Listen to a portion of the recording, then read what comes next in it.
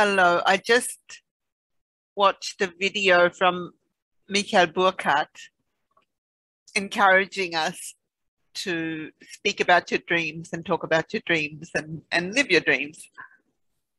And I'm quite inspired about that.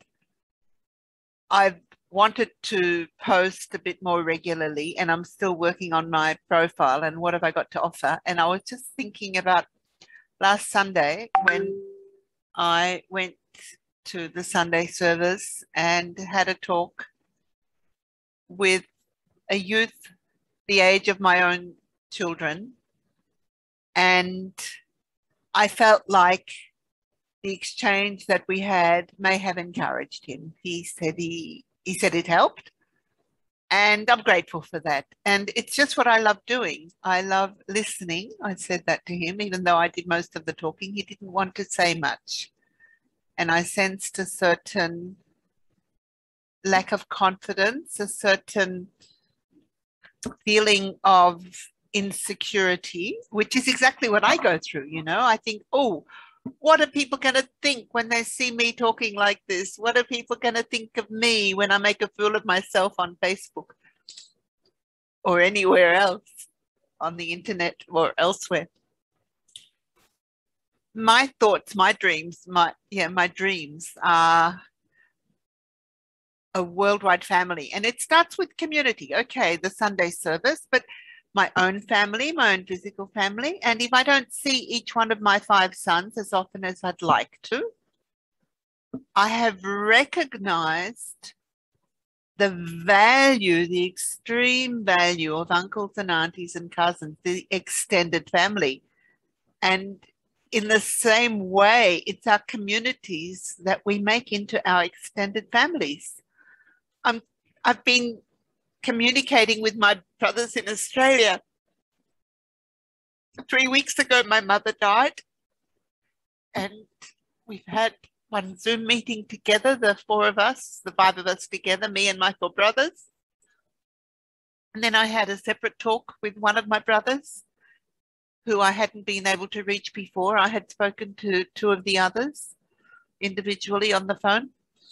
And we were also talking, I was talking with my own children about my brother who is the uncle to all of my nieces and all of my nephews and 1 niece. And I really appreciate the value of uncles and aunties in our family here in Austria, as well as in Australia. My dreams are one world family. Okay, technically I've been focusing on my ideal of True Parents United Nations, that the people at the United Nations need to have an attitude, a parental attitude towards their mission, their job, the member states.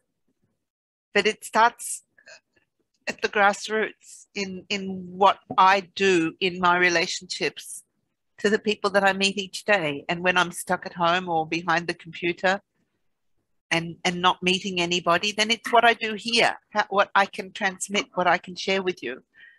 And since the last couple of weeks, we have actually been attending the Sunday service physically. It was a precious opportunity to share personally. Now, maybe you know who you are, and you will find my YouTube channel and my blog and my vlog. And I really love being in a situation of caring, sharing, listening. And yes, I can give good advice.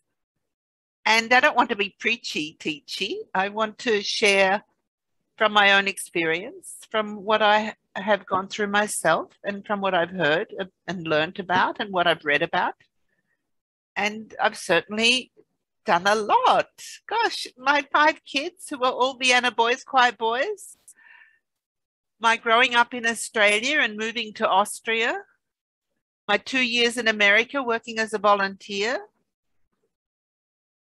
my official 10 years as a missionary. That's all I put on my CV for the UN, because actually I see my whole life since 1975 as a missionary life, but I've worked in paid positions since then.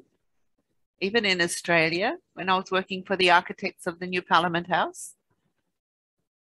So yeah, part of this is working on my identity, right? Who am I? And it's not your job. It's not what you're paid for. Who am I? I'm the auntie, Aunt AuntieLilly. I don't know, not catchy enough, not quite what I really want to, how I want to call myself. I think of Emma Blombeck. What was her name? And there was a few ladies that that had these help pages and sites that they were doing advice for people, and I can imagine doing Blombeck. I don't know. Do you know who I mean? She's gone to the spirit world already, but she was giving lots of really sound advice. And I'm really happy to lend an ear to hear. Now I've got my microphone on now because I hope that the sound will be better and that I'll be able to post this shortly after recording it. And that's why I haven't gone live on Facebook, because last time the sound wasn't good at all.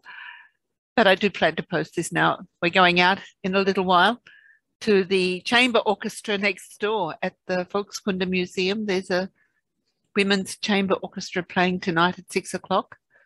So if you see this on time and you feel like coming along, it's not for free, but it's available.